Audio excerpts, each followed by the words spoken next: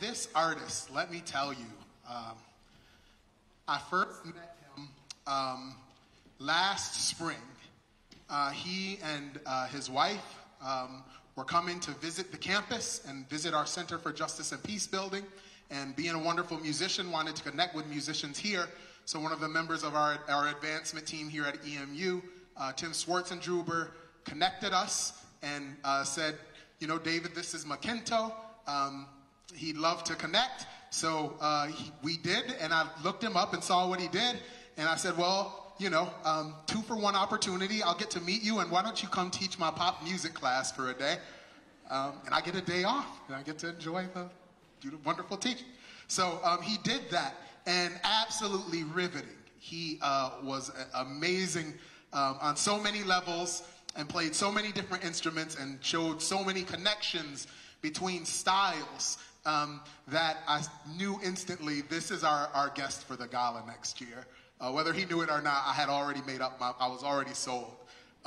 So this night has been in the making for a long time, and he is a musician who's traveled the whole world and played music everywhere.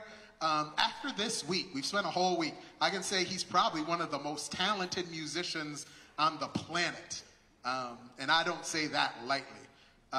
He and his wife, Mukarabe, are wonderful people and doing a lot of good in the world, and have had wonderful stories to tell all week long, in addition to being talented musicians. And when you have people like this, you can't just keep them to yourself.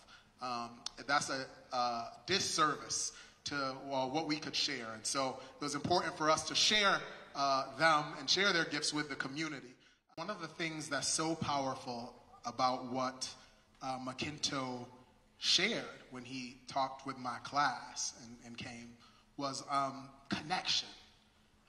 There's so many different things we listen to, different styles of music, different parts of our cultures that we carry and embody, but he was really able to show the connection between so many different things that you don't always see, that there's an underlying source that even though there's so many things that may be different on the surface, when you come back to the core element, and able to show this through music, the core element of rhythm, or how some of the melodies are the same, and things like that. But playing the pieces and slowly transitioning from one to the other, that there's so much we all have in common, so much we share. And so it was really powerful to see that lived out musically, and then talked about so articulately, the importance of understanding what we have in common, what we share together. And there's no words I can share to prepare you for what you are about to hear next. So, for the first time ever, the world premiere of AMAHORO Suite by Makinto with Mukarabe. Put your hands together.